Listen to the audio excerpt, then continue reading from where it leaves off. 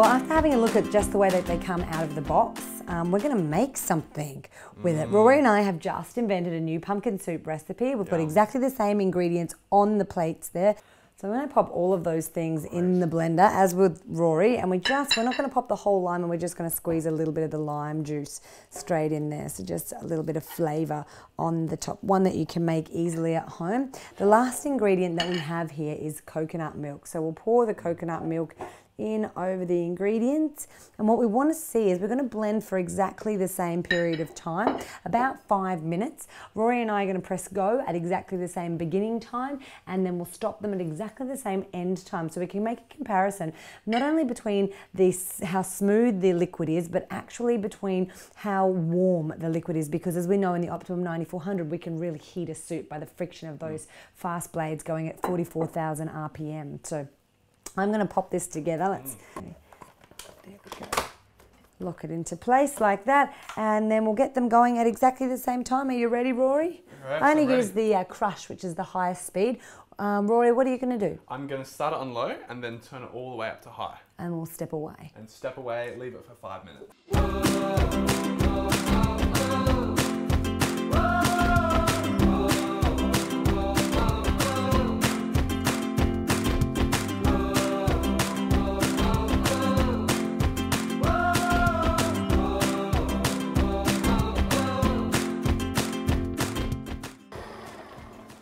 We pushed them together so we could actually compare the colour while they were blending, and we've let them go for just over 4 minutes, not quite 5 minutes.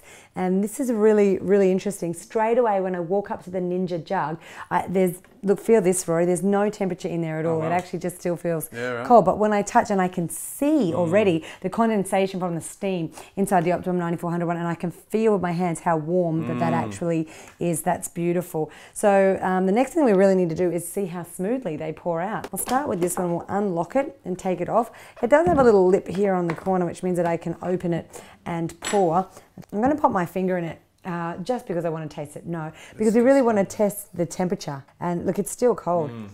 It's not hot at all. The fruits, the vegetables that we used were room temperature, and it's pretty much exactly the same as where it was at before. I can even feel with my finger as well that it's a bit gritty when it's in there, and I don't know if the camera could see that when I poured it out. Well, I can see the little red bits of things that aren't 100% smooth in there. Rory, I'm going to take the lid off that, and we'll see if the camera can catch, if we can, the steam coming out. Look there, it does come up. I don't know if you can see it, but we saw the steam come off, and you can definitely see the condensation on the sides. It's warm as too. That's perfect. Absolutely warm. So let's pour it in, see how smooth it is. Well, again, it's coming out much creamier, and I think even the colour's slightly different. It's got, don't know if the camera can pick it up, but there's definite creaminess and lightness in the look of the one that's come out of the 9400. Can I pop my finger in this one too? Absolutely. Yeah, look, straight away. And that's actually quite warm to touch. Like, that's beautiful and warm, and it tastes amazing. So I guess what we need to do now is have a little taste of both and just feel the texture. I'm going to start with this one. First of all, our recipe creation went very well. I think so. Good job. When I put that in my mouth, I can feel the grittiness and the graininess of it. It's almost like little bits of grain running over my tongue. It's cold. It just doesn't feel like it's been blended properly straight away, and I think we'll definitely see that when we spread it out. Although the flavour is okay, the texture is not a smooth, beautiful soup like I would expect from a pumpkin soup. Can I pop in here, Rory? This one, it tastes like a soup. It tastes like it's a cooked soup. That's really good, actually. It's smooth, it's warm, it's got that creamy texture. Do I have a taste of the other one, and tell me what you think, Rory? And I'll just keep eating this one over here. Yeah, it really is like a hot soup. That's exactly the way that a hot soup should be.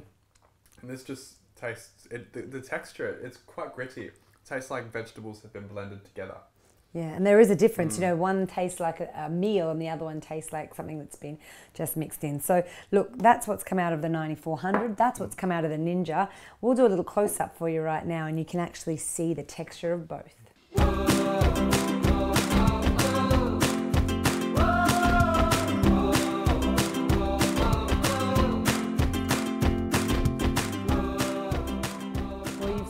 test, what we did was spread some of the Optimum 9400 soup straight out on the paper and some of the Ninja soup straight out on the paper. Now, Rory and I could both tell it was definitely gritty. Absolutely. But look at the jugs. Look at the way that the soup is settled in here. In this one, you can see the little chunks across the front, and yet the Optimum 9400 is still smooth and beautiful. The flavour, the heat, the jug is still warm. Rory was just saying to me, even after a couple of minutes of us taking that shot, we can actually see that the jugs are warm, and this one is still as ice cold as it was before. So definitely not what we want. Let's sum it all up, shall we? Optimum 9400, amazing, durable plastic, steel bearings, steel drive socket. We've got the beautiful blades, the long 6 blades inside, creating that friction heat. We've got a long range from very low speed to very high speed, and that manual control that allows us to utilize that whole range of speed.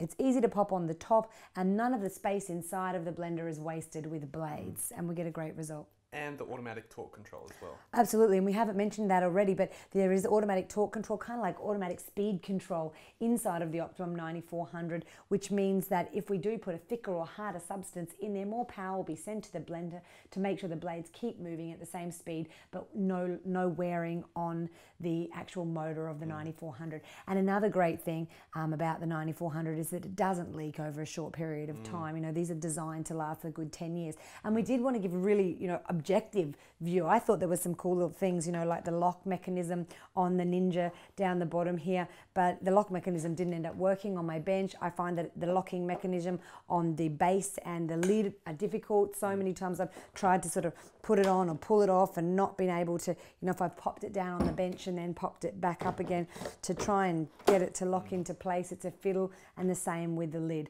The most disappointing thing out of this particular test was that it didn't heat up at all, so you can't have a warm soup, and of course I don't have much control when I use those speeds along the front. We are going to do another quick test. We'll make a smoothie for you and just see what happens. We'll be right back.